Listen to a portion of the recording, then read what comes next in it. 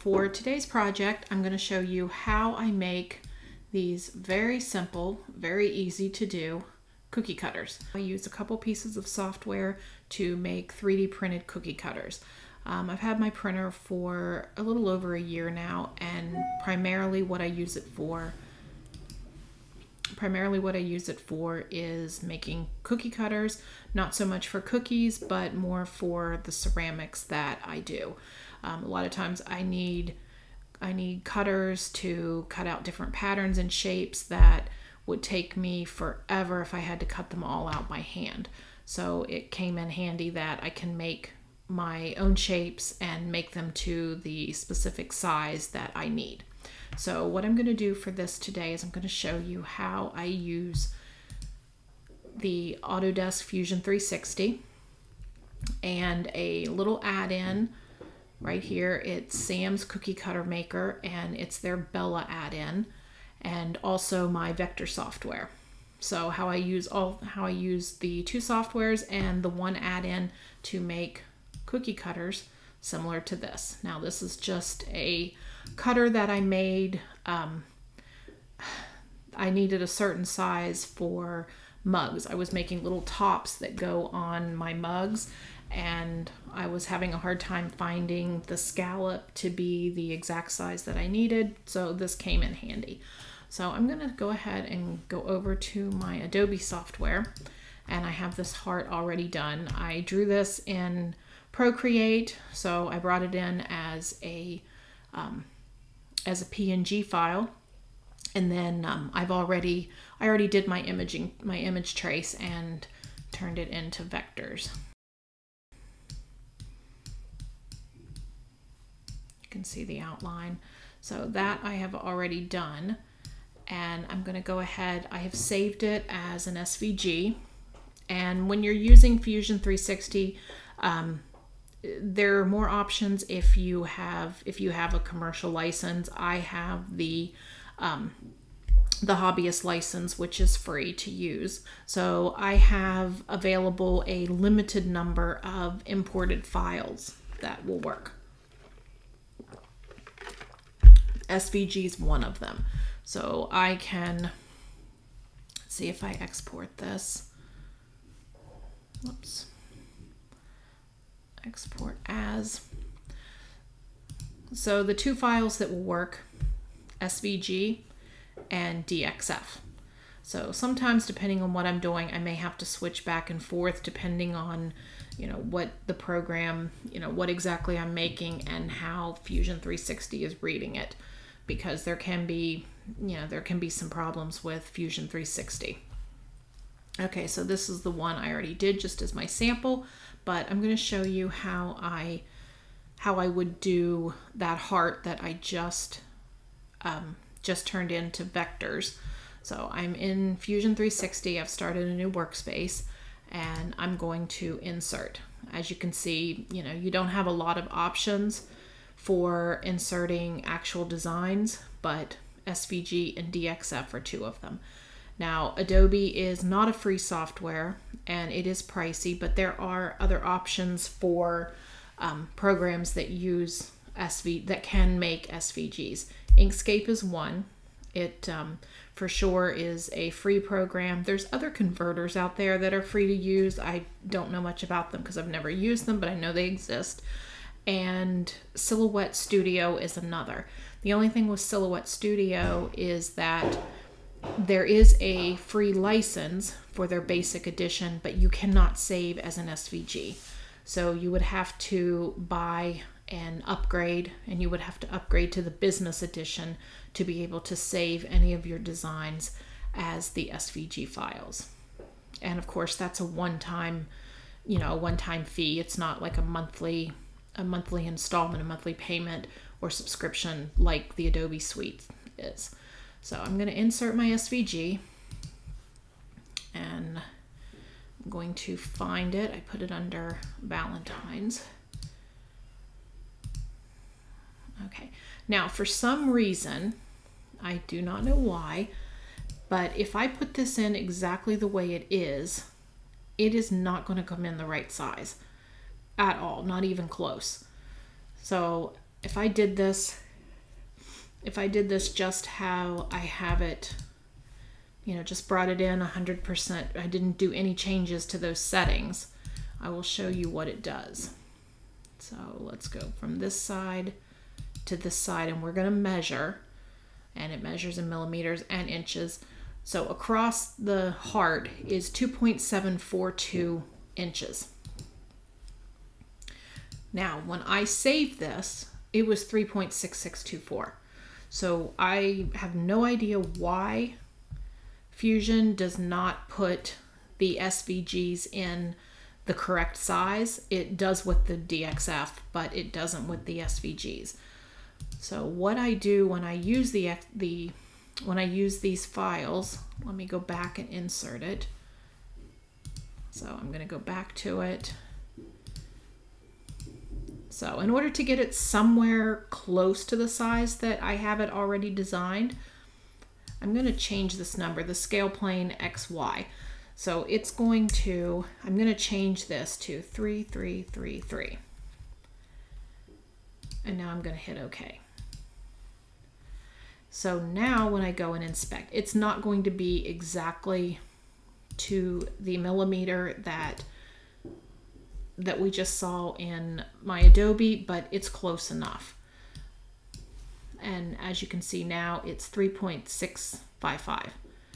So 3.6624. It's close enough to me. Now maybe if I went back and tried, it's possible. Let me try that last number. I'm curious now.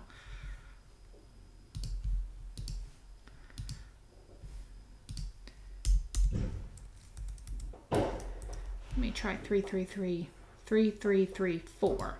Whoops.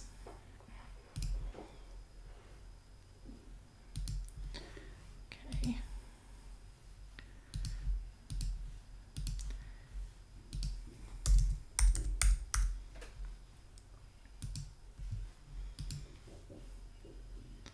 So now let's measure it. Yeah, so 3334 got me a little bit closer, 3.656. So it's a tad bit larger, and it was 3.6624. So, I mean, either one, I'm not going to spend all day parsing out, you know, a hundredth of a millimeter. Okay, so now that we have our sketch, you can see that it is closed, which in order to do this, you have to have a closed object. You cannot make this cookie cutter with an open object. It has to be closed. So I'm going to, this is the simplest, easiest way to make the cookie cutter, is to use this add-on that I'm going to show you in just a minute.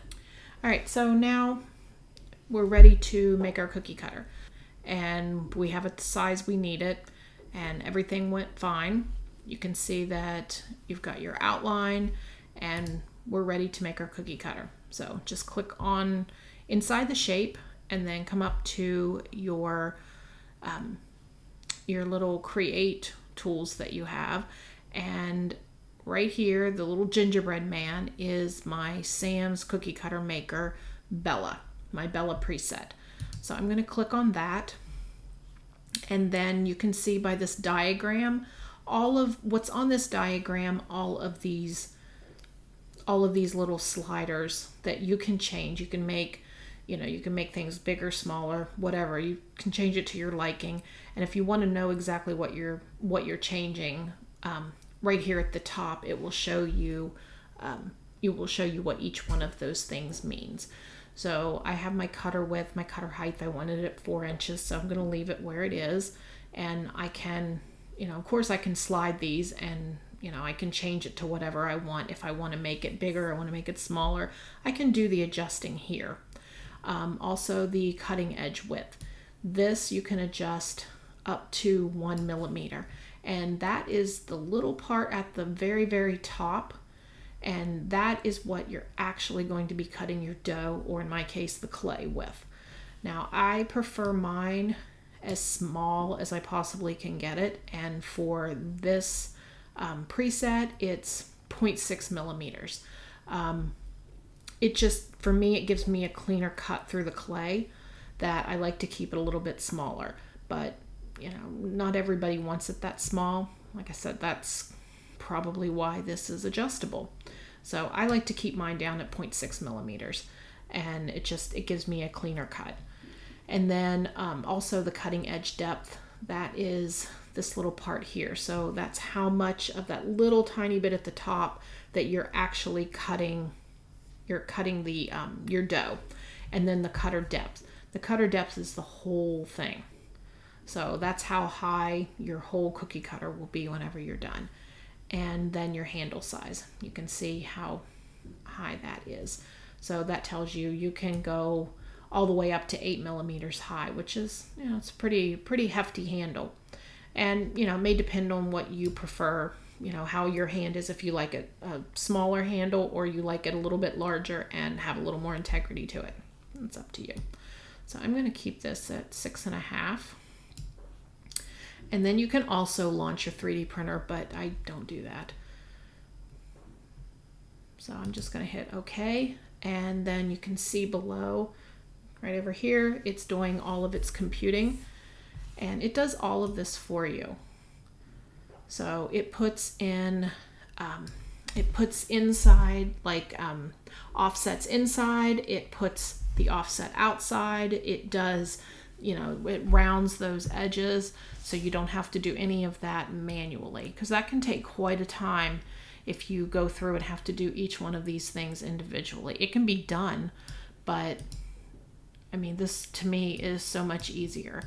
Now this, I'm not associated at all with this company. I have no product, you know, affiliation with them at all. I'm just giving you my opinion of something I've purchased, and, you know, it may seem like a lot of money off the, you know, right off the top, but it's, sometimes time is money, at least in the way I see things sometimes. So this, I will link below in the description. I will give you the link to find this website, where to purchase it if you're interested in it. When I bought it, it was $99. I'm assuming it's still $99. It's possible it was more than 6 months ago, so it's possible that it's changed. I don't know, but I'll give you the place to find it in the description. So that is it. Then after I do this, I would just go over to, I can go up here to my unsaved because it's not saved, and save it as a mesh. And I have an STL, it's in millimeters. Refinement, high or medium. I don't know that it really makes any difference. It's just usually on high. So I'm gonna OK, and I already saved it as an STL. But I'll go ahead and save it again. And then it's ready to take into my slicer. And I use Prusa. I have a Prusa Mini printer, and I use the Prusa Slicer for all of the slicing. And usually the software I normally use is Hatchbox, but I have some others that I'm going to try out and see what I like. But so far the Hatchbox has worked well for me, and it's my printer has liked it fine. So okay, so that's really about it. So this shows you how you can go from a sketch. Again, this started off as a PNG, and then I went to my image trace and I turned it into a vector, and then went to Fusion and inserted my SVG. And remember, I changed that number, that XY plane, from 1 to 1.3334 in order for it to bring it into the size that I actually needed. And then after I brought that in, went up to, selected it, went up to my Sam's cookie cutter, and then changed all of those, you know, did my little sliding, whatever was on the slide selection, and, you know, did whatever adjustments I wanted there. And then and then hit OK, and it did all of the extruding for me. So that's it. If you have any questions, thanks for watching. If you have any questions or comments, leave them below.